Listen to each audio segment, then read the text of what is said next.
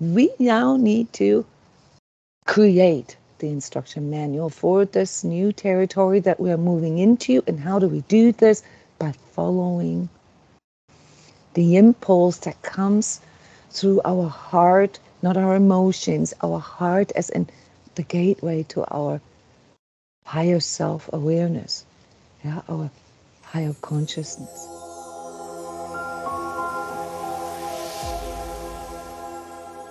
To our weekly energy update for week 13, that is the 26th of March till the 1st of April. My name is Jona Bryndis.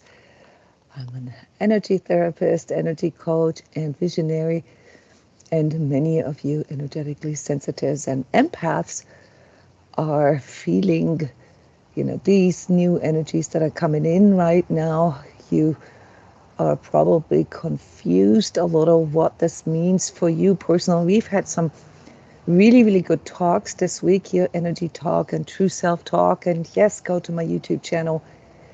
Lots and lots of sharing and describing of these new energies that are going through all of us. And today I want to illuminate those a little bit. Many of you know that we have the energetic tune-up session today where we actually look into the next 4 to 6 weeks. And I must tell you that these next 4 to 6 weeks are very significant in a greater sense than we think they are. So before I go into reporting and going into more detail, I want to hold your attention here for a moment. And I want you to understand that all of what is unfolding right now, all of what is percolating upward, forward in you, has huge impact. This is a once in a lifetime kind of energy that we are experiencing right now, which means whatever comes out of this, and not to put you into performance pressure, all right? This is all internal. This is an internal transformation that we're all going through that will have obviously external, outdoor manifestations. But what you're experiencing here is extremely unique in, I want to say, the history of mankind. So there's got to be something in you that wanted to experience this. And this may sound a little woo-woo to some of you, but it is, after all, the energy, the trust, the wisdom that can help us to push through these barriers. And the way we do this is, well, first of all, we have to show up. Yeah, so you cannot check out now. What do I mean with check out? Oh, just sort of go into your weekend feeling, not wanting to know anything that is going on outside of you, isolating yourself, and maybe judging it all as a, sort of collective craziness. It is collectively crazy, or at least it appears that way. Yeah, but it still has a huge impact. So it's very important that we stay aware.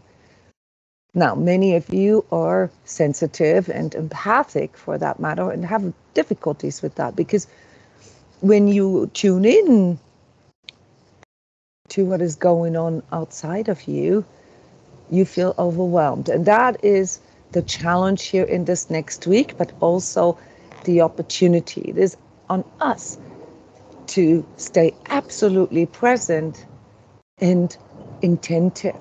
So intentiveness, guys, is a concept that has nothing to do with willpower or perseverance. It has to do with understanding why you are going through something, even though you have no proof or no, let's say, instruction manual for it. You just know. And this is significant here for the development of these next months of, the rest of the year, because there will be things like, take this last week, guys. Who of you felt this too? There's like really, really deep sort of wanting to just throw the towel. Yeah, just like questioning everything, what's the point, what can I do, to contribute or change anything, right? Yeah, what's the point? Yeah, and kind of ghosting ourselves. I actually felt ghosted by, my audience here this week. I don't think I have been as active as, I'm always active. I'm always producing, these podcasts and sessions and all that. But there was literally something every day. And I know this is sometimes hard to catch up with. It's not about that. It's about wanting to really be aware of what is going on inside of us. And there needs to be an intention of wanting to show up. All right. And sometimes it feels like everybody is just hiding under the rock. Yeah. Because what is coming in, and this is what we, due to our energetic sensitivity, pick up on, is so big. All right. That we, for a moment, don't really know how to handle this. It's overwhelming. So last week was rough on many of you, and just know that you are not alone, guys. All right, this deep, almost destructive energy that comes in when we feel that there's nothing really we can do. Yeah, where we get pulled into our insecurities, into like feeling insignificant. You got to understand that that is the error perception that we're all up against. We are extremely significant. We have an extremely important role to play here as individuals. Now you might think, what can I do? There's all these bigger things in World War III and pandemic and whatnot going on. What do I have to do with this? You have a lot to do with this, because without you, it can't take place. And you, as the one that sort of perceives all of this, transceives all of this, yeah, and comes to a conclusion. And if your conclusion is that you are powerless and that you are just a little cog in a machine, you are allowing yourself to be reduced to a cog in a machine. You are actually becoming complicit with it. You're enabling it. And this, guys, is the bigger lesson here. It's a very, very challenging time in that way. Never before have we been able to actually see this so clearly. So this confrontation with untruth, you're going to have to embrace that. Yeah, it's really helping us to get into the deeper and more conscious awareness of what is actually going on here in this world with us as these conscious soul selves that are making up this world, right? So collective is not something outside of us. We are part of the collective, and therefore it is on us, yeah, to inform the rest of this collective, yeah, what the nature of us and what we can bring into this world and how we can grow together, what that is.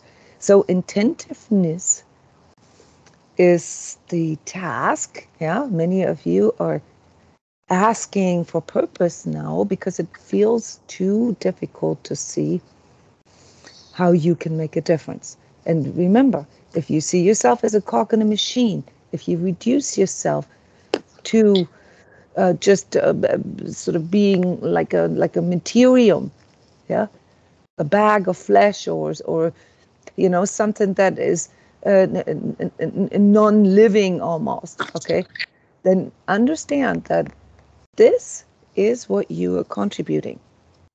You are contributing to this belief that humans are merely what? like an ant colony on this planet. This is what needs to be changed. This has to do with spiritual intelligence, and that's why this time is so significant, guys. Spiritual intelligence is something that you, my audience here, yeah, you awakening soul selves, are already feeling. It isn't me telling you that you are so spiritual. No, this is something that you feel inside of you. It is a yearning, a longing, that is coming up in you for more, for deeper connection with nature, deeper connection with other people, deeper connection with purpose. And this is what this week here that is coming is bringing in for us by, and this is the hard part, showing us what needs to be let go of, what we need to let go in order to grow. Yeah, so it is on us, yeah, that we stay on point, that we push through these hunkering down feelings. Yeah, we just want to check out. We have to push through this. And in fact, do the opposite, move forward, even though we don't have an instruction manual for these new energies that are coming in. And this is then where the growth takes place. We have to trust that our higher self, our true self, as we call this here, is pushing us into the right direction. And the hardest part, and we could see this last week very, very clearly in our personal transformation process, is to look back and to be okay with a little bit of a reality check here, yeah, and go into this hindsight understanding, and realizing where we've been gaslit, or where we've, had a mindset, that did not really allow us to grow, or where we've let ourselves down, where we betrayed our own values, what truly mattered for us. Or, and this is my offering to you, or we recognize that we can only do our best at a given time, and things that may have been important to us in the past, they just simply aren't important now anymore, because I have grown. I have gone through things that showed me that, yes, it was important at the time, and that's okay. So it's a form of forgiveness. So for some of us, this forgiveness comes with, oh, well, maybe this is a mistake. How I see this today, it appears as a mistake. But at the time, it was something that was needed to go through. Yeah, and for some of you, what needs to be let go of is that well, it's a form of specialness, to hang on to the traumas of your past, to hang on to, like, oh, because my life was so hard, it was extra hard, it was a lot harder than everybody else's life, I can't do this, I can't go forward, I can't, leave my toxic relationship, or I can't, start a new career, or I can't, do the things that I truly want to do. This is becoming aware to us now, and this isn't an easy going. It's not easy going to see that. So reality check, guys, is an uncomfortable feeling. But everybody knows that reality check is what is needed, to sort things and to develop this instruction manual. All right, so we now need to create the instruction manual for this new territory that we are moving into. And how do we do this?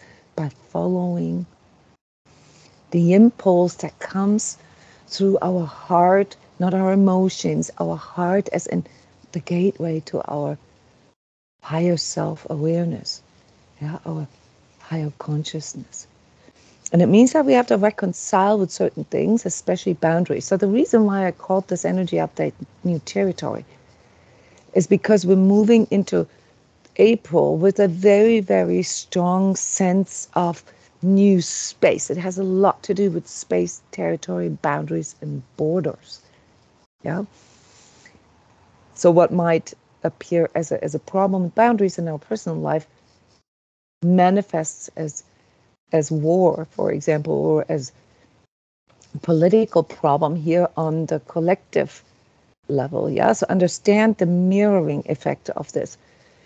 So there is an energy of growth and a new beginning coming in, and this requires us now to define these new boundaries, to define the space.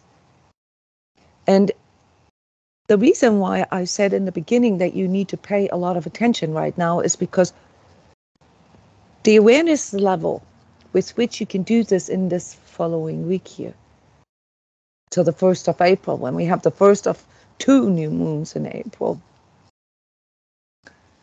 is what is of greater significance later. It will come back and expand manifold in May. In other words, from an energetic perspective right now is where a very important alignment process occurs in you. It's basically sort of this conscious choice now, yeah, that I've been talking about for weeks and months, where you have to choose between following your higher self prompting, or let's put it in a neutral way, just trying to survive your life. Yeah, this is a call to all true selves right now. And this week is still a little murky, yeah, because we have to deal with all these emotions that are coming up when we feel overwhelmed and when things get triggered in us. Yeah, so, these things around the world politics right now, and still the remainders of the restrictions of the pandemic and so forth, they're still kind of going through a nervous system. Yeah, and there's a lot of bureaucracy still in the game that is trying to kind of hold us back to stop the flow. Yeah, this is where we need to pace ourselves. Those of you in Australia, New Zealand, and so forth, yeah, where these restrictions haven't been lifted yet, just stay on it, guys. This is already past. You just have to go through the last weeks. The motions of it is bureaucracy, really.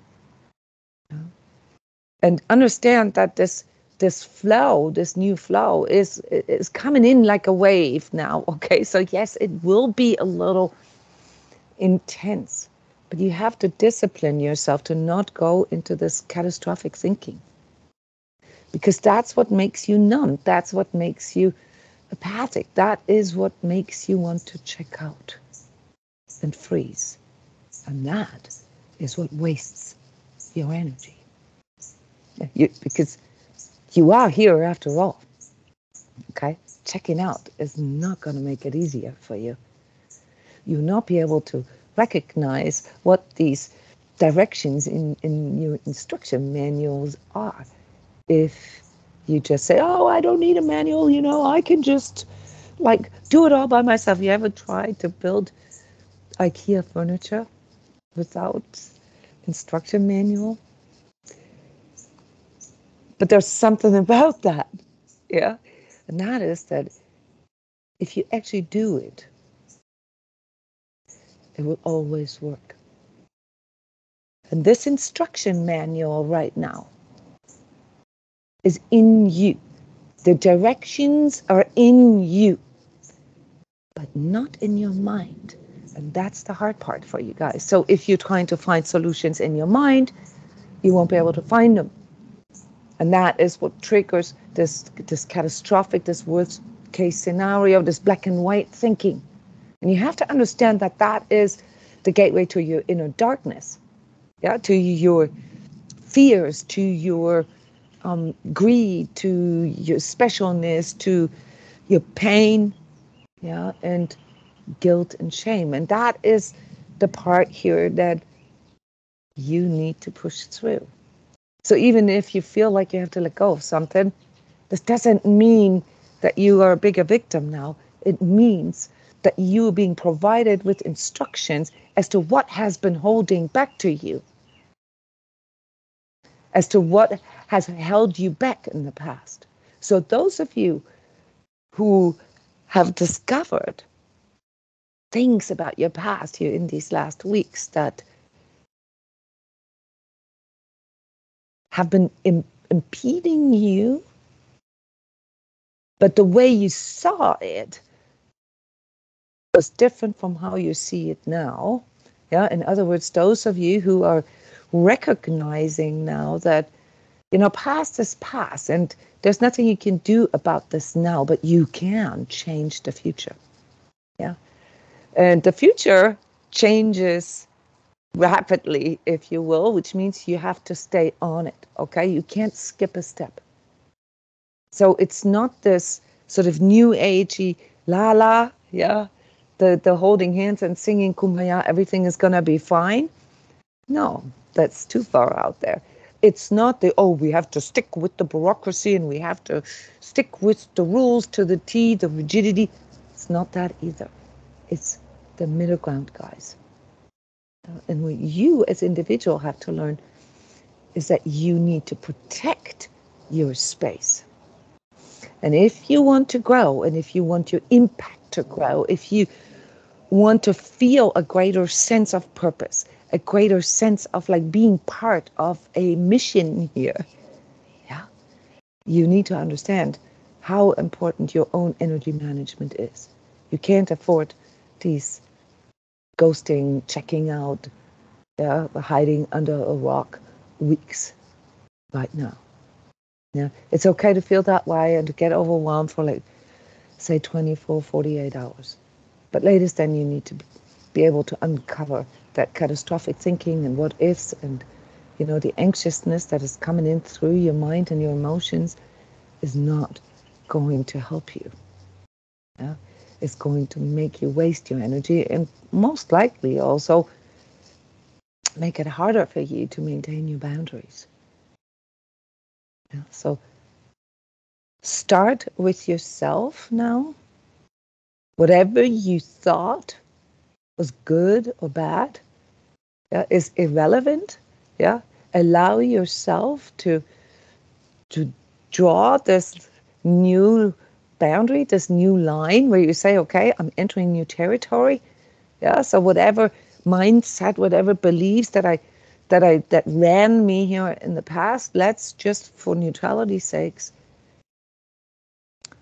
keep them back and be fully present with what is. So it's a soft reality check, but one that can be quite strict in its nature. It's kind of like the strict mom energy that I sometimes mention. Yeah, this sort of wise woman type of perspective where you look at things and it's going into the wrong direction, but you also know that eventually, the kids or whatever involved will get it. And all you have to do is pay attention, make corrections here and there. So this will be significant for April. Later, the correction making. Right now, it's more like last clearing, yeah? And only allow things that truly matter. Yeah? Don't allow anything that is really not important for you anymore. Yeah? Only allow what brings more love, more freedom, more purpose, more truth in your life, and what provides security for you, what makes you feel safe, but for real, not sort of this illusionary security, when you're hiding under a rock. Yeah, nothing else. Don't allow anything else in, unless it helps you to tune into more love, more truth, more freedom with yourself internally and also externally, but you have to pay attention. So you see through my stammering here that it's quite complicated, the energy of this next week. And when I do the forecast for April, it may become a little clearer, because these waves that are coming in right now are bringing so much transformation so quickly that we have to use this week here now to calibrate ourselves. Yeah, this is very, very important. It's like you're sitting there, you wait what's coming, and you know what's coming. You don't know exactly when and how, but you know that you are here and now for a reason. Yeah, and the best thing you can do right now is pay attention. Yeah. Yeah. So pushing through is the energy that you need. Forgiving yourself for the past. Just let that go. It's all irrelevant now. And intentiveness. Yeah. Make every thought count, guys. Manifestation. Yeah. Has very clear mechanics. Yeah. We do well on what we dwell on. So if you go into catastrophic thinking, all right, then I don't need to tell you what it is that you will do well on. Yeah, so push through that.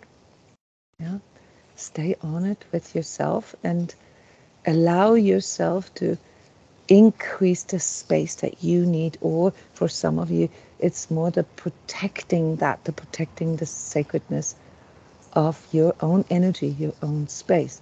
That will help you to move forward into these next 6 weeks, I want to say, until the 9th, 10th of May. Yeah, so that's what we are looking at coming in here in this next week. So thank you, everybody, for coming, for listening to my ramble here. It was hard for me to find the right words. Yeah, this will happen to you too in this next week, so don't take this personally. When things have this level of complexity and you try to really sort it, yeah, and bring it into like something like an instruction manual, you will sometimes feel that, oh, I don't have the right language for that, and that's okay. Thank you. See you again very, very soon, and wishing you a good weekend. Stay awake and aware, guys. Love you. Bye-bye.